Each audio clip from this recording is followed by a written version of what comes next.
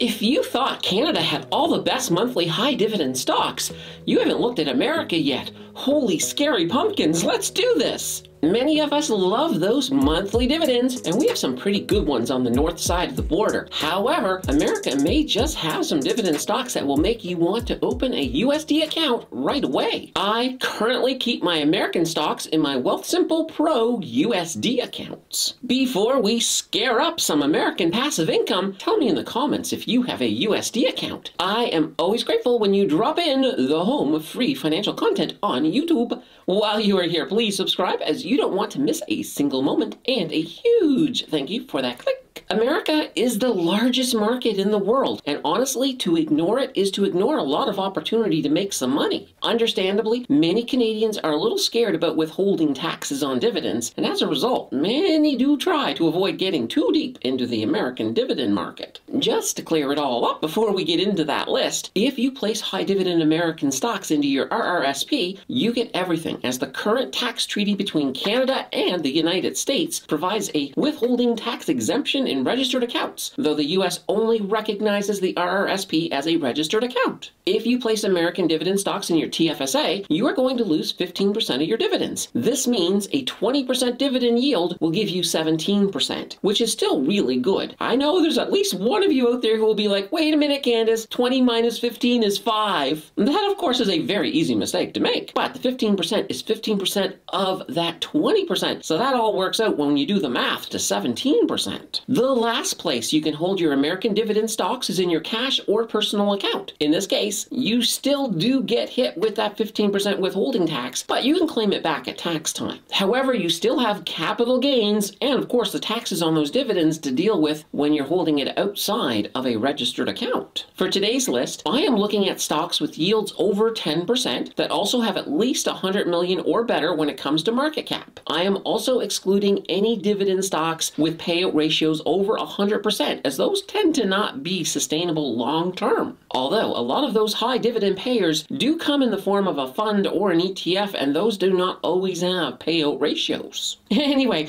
without any further ado, let's hit this. Up first, we have Western Asset Emerging Markets Debt Fund Inc. with a ticker of EMD. Based out of New York, they are an investment strategy that invests in emerging market countries such as Mexico, Indonesia, and the United Arab Emirates. They have a market cap of $485.58 million, and their beta is very stable at 0.82. Where a lot of the companies we are looking at today are funds, we are not going to worry about their earnings per share or their PE ratios. We are simply here for the dividends, maybe a little growth on a couple of cases. They have a dividend yield of 11.81% that is paid out monthly in the amount of 8 cents USD per share. They do not provide a payout ratio for us to peruse. They have not missed a dividend in the last 5 years. However, their dividend did decrease 3 times over that period, dropping from 10 to 8 cents. Growth-wise, in 2021, they had an ROI of negative 5.17%, which has a positive total return of 6.64%. This year, 2022, has been quite brutal for them,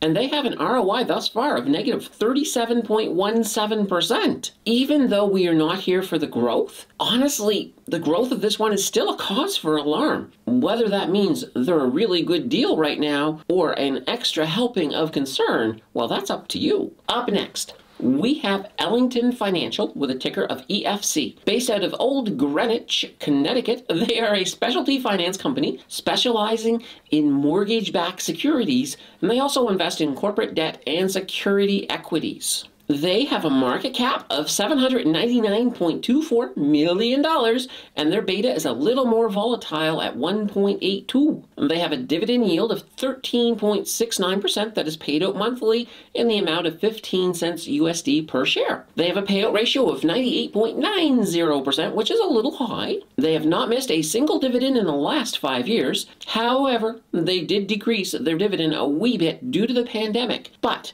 they have increased it back to where it was since then. Growth-wise, in 2021, they had an ROI of 20.78%, and factoring in their dividends, we have a total return of 34.47%. Holy banana bread, that is not bad. 2022 was not so great though, as they have an ROI thus far of negative 23.57%. A little worse than the market, but still within an acceptable standard deviation. Even with that pump in 2021, Ellington Financial is by no means a growth stock. They are set up to pay out their profits as dividends, and they are truly a solid dividend player. That takes us to Sabine Royalty Trust with a ticker of SBR. Based out of Dallas, Texas, they are a royalty company that acquires the rights to various mineral properties, including undeveloped oil and gas royalty properties in the southern United States. They have a market cap of $1.21 billion, and their beta is a little less volatile at 0.57. They have a dividend yield of 14.42% that is paid out monthly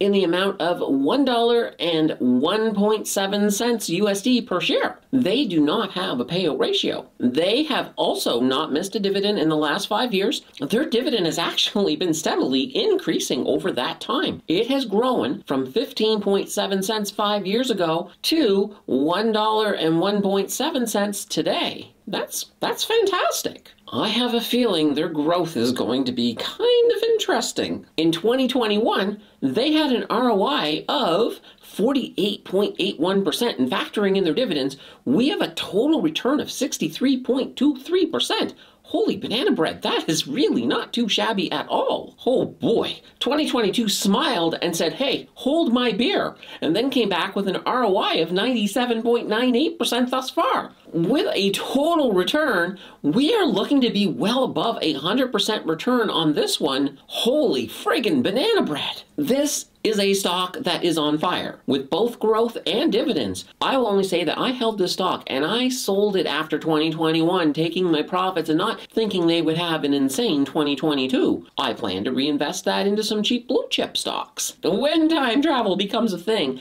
I may have to go back and slap myself for that move. Up next, we have Virtus Total Return Fund with a ticker of ZTR. Based out of Old Greenfield, Massachusetts, they are a closed-end diversified management company that provides solutions to investors from retail all the way up to institutional. They have a market cap of $304.73 million, and their beta is fairly close to the average at 1.19. They have a dividend yield of 15.19% that is paid out monthly in the amount of 8 cents USD per share. They do not have a payout ratio. Once again, broken record, they have not missed a single dividend in the last 5 years. They did, of course, decrease their dividend from 13 to 8 cents at the pandemic. Growth-wise, in 2021, they had an ROI of 11.55%, and factoring in their dividends, we have a total return of 26.74%. 2022 was not so great, though. They have an ROI thus far of negative 32.53%. This is significantly worse than the market, but not really in the same danger Will Robinson zone as EMD. Nonetheless, there should still be extra caution for this one for sure. Up next, we have Global X NASDAQ 100 Covered Call ETF with a ticker of QYLD. Based out of New York, this ETF uses a covered call strategy to enhance returns on their investments within the NASDAQ 100. They have a market cap of $6.27 billion, and their beta is a little less volatile at 0.70. They have a dividend yield of 15.98% that is paid out monthly in the amount of 16.3 cents USD per share. They do not have a payout ratio. They have also, of course, not missed a single dividend in their last 5 years. Their dividend does, though, change quite a bit, as it is more of a floating dividend. In the last 5 years, it has ranged from 16.3 to 24.7 cents. We currently are at the bottom of that range. Before we jump into growth, this one also does have a management expense ratio of 0.60%. Growth-wise, in 2022, they had an ROI of 1.16%.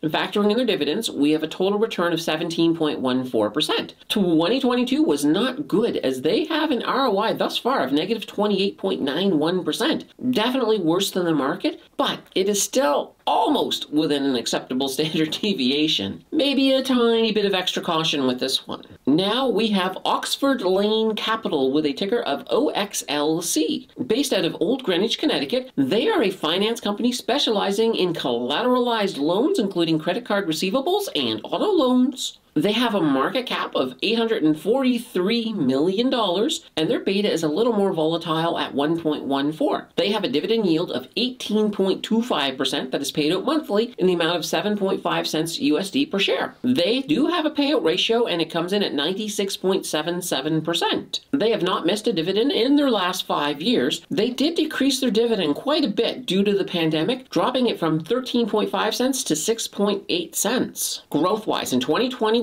they had an ROI of 49.04%. And factoring in those dividends, we have a total return of 67.29%. That is not too shabby at all. 2022, though, well, once again, it was not really that good. They had an ROI thus far of negative 30.98%. A wee bit and a little bit more worse than the market. This is another one I would definitely add in a little bit of extra caution with it. At the top of our charts, we have Cornerstone Strategic Value Fund with a ticker of CLM. Based out of Cincinnati, Ohio, they invest in other closed-end investment companies and ETFs with a 3% limit on total shares they may own in any one particular company or ETF. They have a pretty big market cap of $1.69 billion, and their beta is a little more volatile at 1.17. They have a dividend yield of, yep, it's big, 25.86% that is paid out monthly in the amount of 18.1 cents USD per share. They, of course, do not have a payout ratio. They have also not missed a dividend in their last 5 years. However, they did decrease their dividend a few times, but did raise it coming into 2022.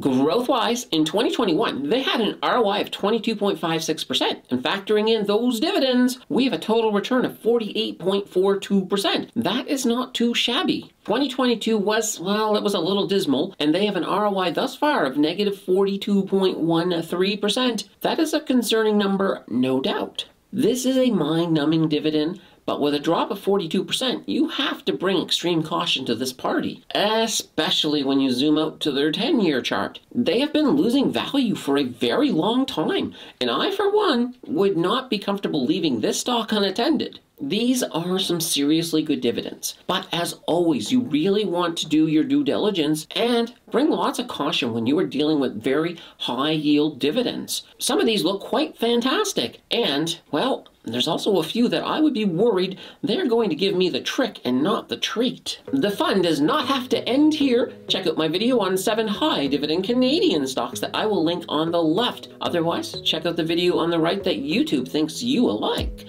Your click will decide who is right, and I will see you in the next video.